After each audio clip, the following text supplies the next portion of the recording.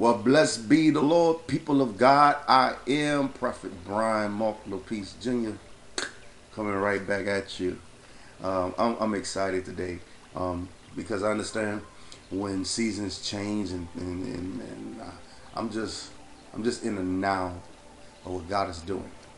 Let's get straight to the point. Someone asked me to do a video concerning the Trinity, and I'm going to do that today. Amen. Glory be to God. So I'm going to give you a few verses of scriptures, and we're going to get into the Word of God to really dissect what it means when people say Trinity. Trinity, dun, dun, dun. And I also would like to let you know that if any of you have any video requests, if you'd like me to dig into the Word with you, I will be more than glad to do it. Amen. Amen. So let's get in, and I appreciate you, brother, for asking me this. Amen. Let's see if we can get into the Word. Let's start off from 1 John 5 and 7, and it says, "For there are three, wow, that bear record in heaven. One, the Father, the Word, the Holy Ghost, and these three are one."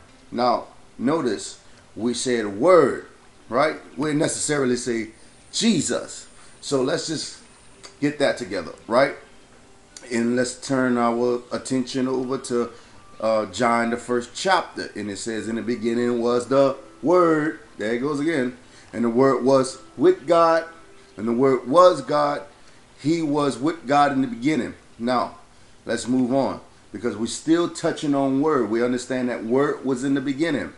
Let's dig a little bit deeper. John 1 and 14. It says, "The Word became flesh and made his dwelling among us." Wow, now the Word have actually put on a flesh, and it has now become body. We have seen his glory, the glory of the one and only, who came from the Father, full of grace and of truth.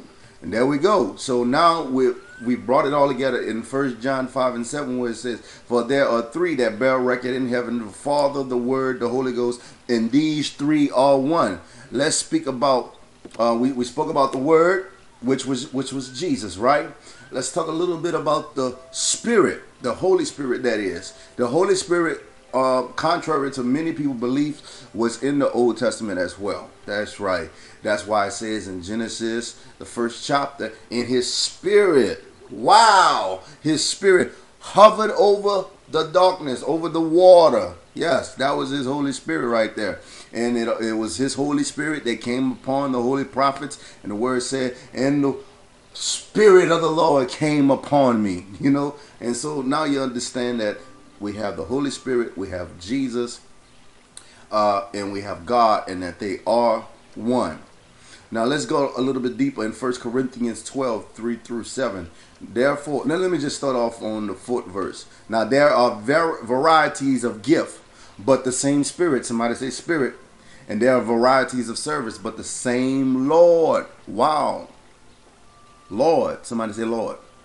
"And these are varieties of activities, but it's the same God." Now notice we just spoke about the same Spirit, the same Lord, the same God, who empowers them all in what? Everyone.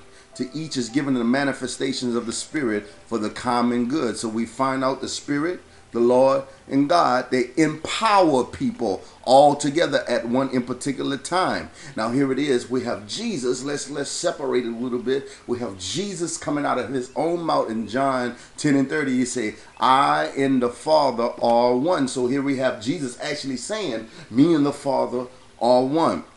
Now let's talk about this, go a little bit deeper, because many times we talk about Jesus and the Father being one. Well, what about the Holy Spirit and Jesus being one? Well, 2 Corinthians 3 and 17 answers that question.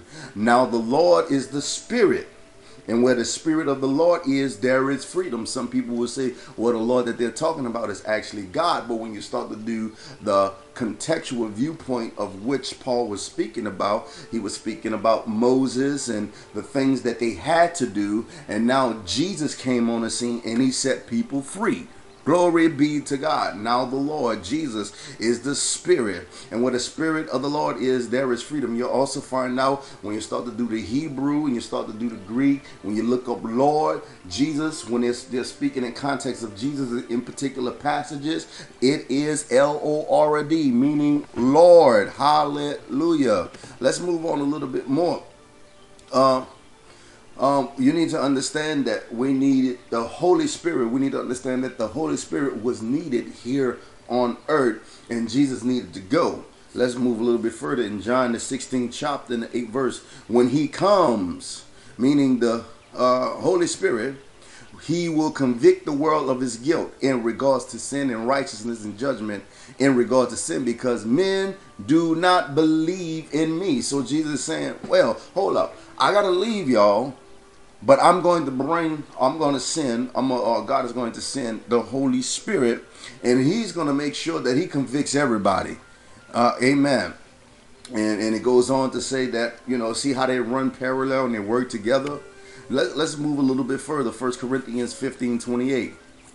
When he has done this, the Son himself will be made subject to him, who put everything under him, so that God may be all in all. And he's speaking about in the last days. So here we find out, you have people who actually say, well, Jesus is God. Jesus is God. They are all one. The Holy Spirit, Father, they are all one, but they have their own intricate dealings that they had to do. Jesus had to die on the cross. Amen. The Holy Spirit couldn't die on the cross because he wasn't made flesh. But the Holy Spirit does his work in the man, in the flesh, while we're here on earth. Then Jesus go back up there to finish the job off. When he come back on Judgment Day, there's going to be a day where he turn everything back over to his Father. That's what this verse comes in. 1 Corinthians 15:28. When he has done this, then the Son himself will be made subject to him who put everything under him, so that God may be all in all. Wow, glory be to God. So this is just a little short video to really delve into where amen, where we're going, why we need the Holy Spirit. The Holy Spirit help you in all things. And here's just a little kicker, because you get people that's so religious and man don't understand the word. Well, you need to talk to the Holy Spirit. The Bible clearly says that the Holy Spirit shall teach you some things, no, all things. And in order for you to have a conversation, glory, you need to talk. Amen. Open up your mouth and speak to the Holy Spirit. Thank you, Holy Spirit. I thank you for coming. These are separate entities. They have their own job, but they are all one at the same time, if that makes sense to you. Amen. They are all one, but they have their own in particular job, and they are all subject to the Father. That's why Jesus always pointed everybody back toward the Father. He said, I do nothing unless my Father does it. The Holy Spirit, he's only going to say those things which you hear the Father say. And everything always come underneath subject to Father God. Amen. Glory be to God. I'm glad, my brother, that you asked me to do this video. God bless you. God keep you. And I love you with the love of Christ.